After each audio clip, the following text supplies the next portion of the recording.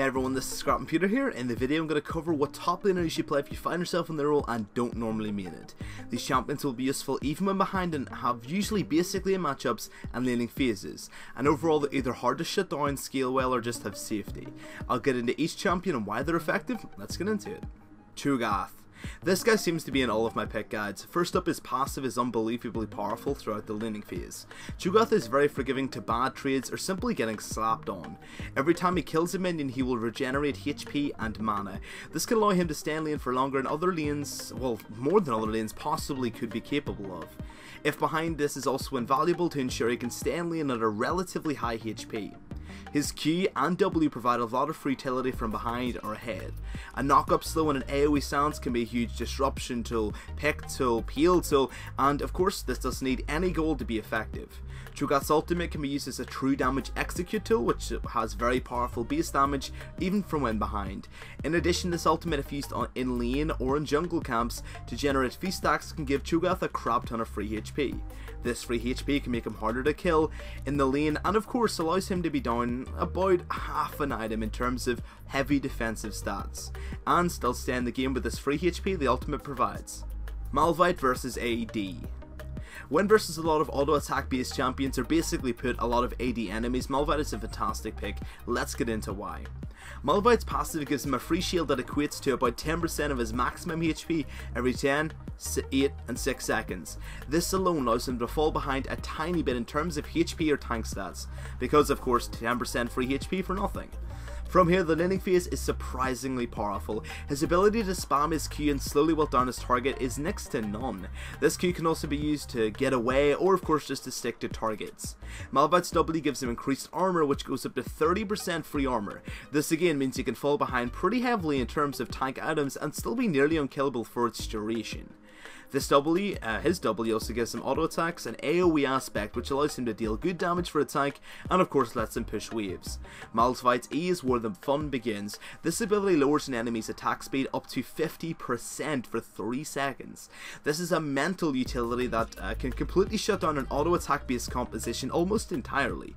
Even if you're minus 100 and you do this to the AD carry and bruiser frontline, you're still being very useful. This also has a pretty good base damage and scales with your armor in terms of damage, so for a tank it can do quite a bit. His ultimate again has massive utility. This can be an engage, pick, escape, peel, zone tool, especially that escape if you're losing a lane and you can even get a jungle gank of 3 people coming up top lane, the ultimate can get you away. This ability can be used more importantly to make decent engages you see with openings. This ability knock up is basically going to knock up most of the entire enemy team and is very beneficial for you and your team even from really far behind. Safe-ish laning phase because you're so tanky in your kit. In addition, scales well in base utility regardless of how far he's behind, and is very forgiving in terms of hard defensive stats because of his W and passive. A good champion. Maokai.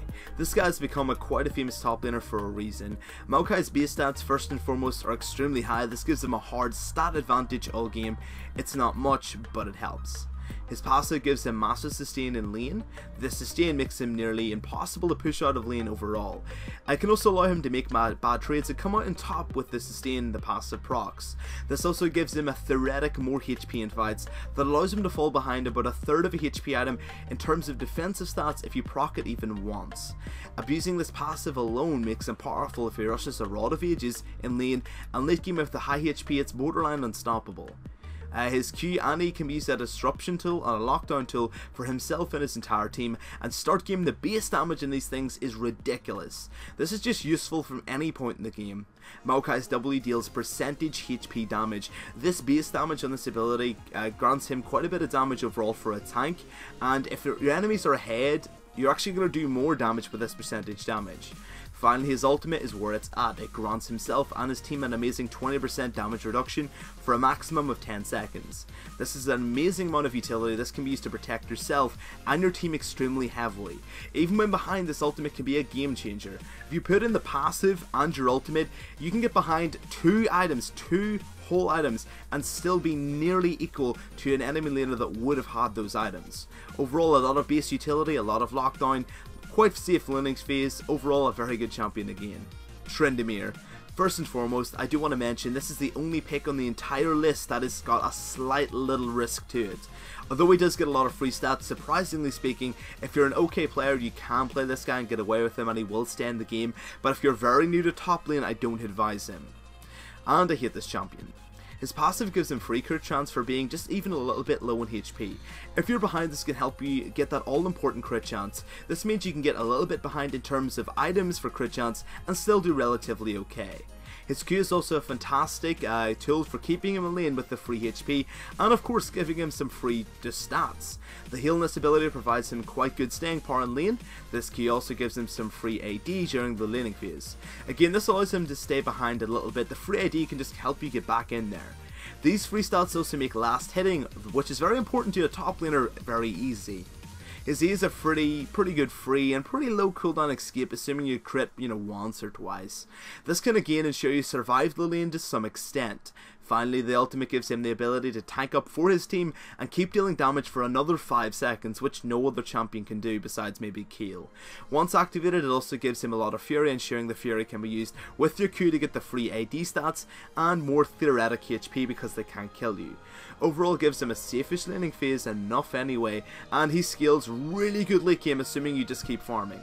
And he gets tons of free stats with his Q, and passive, so overall it's a decent champion. A little bit risky, tiny bit risky if you're not good versus a ranged opponent, but overall he will scale eventually into the late game and the free stats help this out. Garen. I don't really like this champion, but for a very unexperienced top laner he can be a heavily successful champion with little knowledge or skill required and can remain useful even when behind, which is basically everything I want to cover. His passive gives him free sustain while in lane. This sustain is extremely powerful, ensuring you can stay in lane as long as possible. Garen's Q gives him a free silence and movement speed, giving him some utility and a tiny bit of sticking potential. Also, the damage in this ability is pretty nice even with minimal AD. His W gives him 20% free armor and magic resist passively, and when activated gives him a defensive shield, reducing incoming damage by 30% and granting him 30% CC reduction. This means Garen can be a powerful tank with these free stats even when behind. This, if timed properly, can nullify a crap ton of burst damage and generally allow him to get behind by half if not a full item. His E does really powerful good base damage, and because of this it's generally quite a good disruption tool in teamfights to a large degree. For a tank, a little damage and disruption goes a long way. Finally, at level 6, his ultimate gives him some mentally strong execution powers.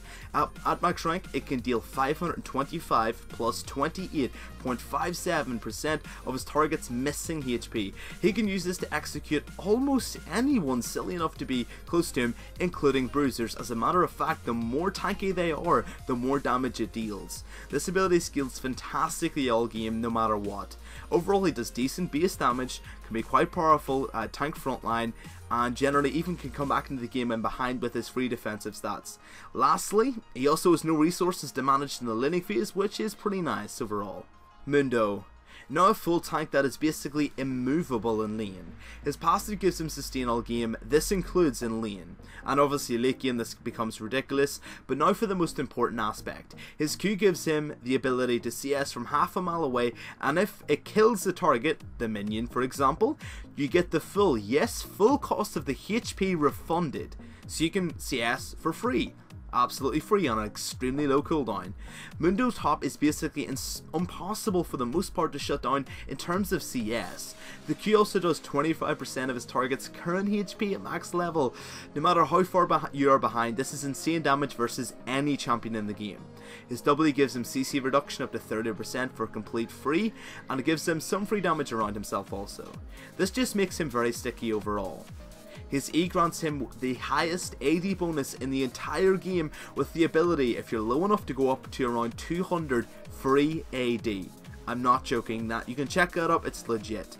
But in general, if you're about half health, about 150 free AD, which isn't too bad for a full tank. This kind of gives him a lot of damage in a pure tank, and it's kind of mental at last hitting as well, or trading with a bruiser. The E and Q both together pretty much make him unstoppable. Finally, that ultimate gives him massive sustain in lane. Basically, once he gets sticks, pushing him out of lane with that ultimate is pretty much impossible, and obviously mid to late game you'll not be able to die in teamfights. Overall, he's got an unstoppable lane, he's an unstoppable tank, unstoppable scalings, and just basically unstoppable overall in shutting down. I guess Mundo goes where he pleases. Gnar, another very strong lane that just scales very hard and is extremely difficult to shut down at the best of times. I'll explain the passive with the abilities in terms of what it provides in both aspects, both mini and mega Gnar. Gnar's Q in mini form gives him the ability to CS from half a mile away on basically a non-existent cooldown, or it's an extremely good poke tool. The Q works similar to the mini and mega Gnar, but it's just a big boulder you've got to grab. Gnar's W can be used in mini form to basically harass his enemy heavily with their percentage HP damage every 3 hit. This, of course, any HP percentage damage scales awesomely regardless. Even if he's really far behind, if someone's building to smash HP against him, this will shred them. In lane, it also can be used to get free mobility to get away or stick to his target. In Mega Gnar, this can be used to lock down your enemy for a set of the abilities. Again, very good base utility on the Mega Gnar.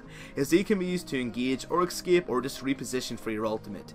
Which is important, your ultimate may be used as an AoE lockdown, stun, disruption, disengage tool, or just basically to wreck your enemy's faces. He can do this even with a -10 score. He also generally is built pure tank, which gives your team a tank no matter what. Overall, a very safe laner, provides percentage damage, has huge amount of disruption, is ranged. Just basically he's got almost everything, even a little bit of sustain in lane. Very hard to shut down, even late game he provides so much base disruption and utility, it's pretty much impossible to stop him. Top laners to avoid. I'm going to be generalizing these into tiers and explaining why the tier of the champion should not be played. Let's get into it. Early snowballers, examples are below. Basically, if you don't main this role, the early pressure of having to get a kill can backfire. If you don't know how the matchup really works very intricately and you don't really play this champion that much, getting a kill on these champions can become extremely difficult. If these champions do not get a kill, they're largely extremely weak later on into the game. They only really provide damage for the most part if behind these guys won't have enough damage to justify the pick.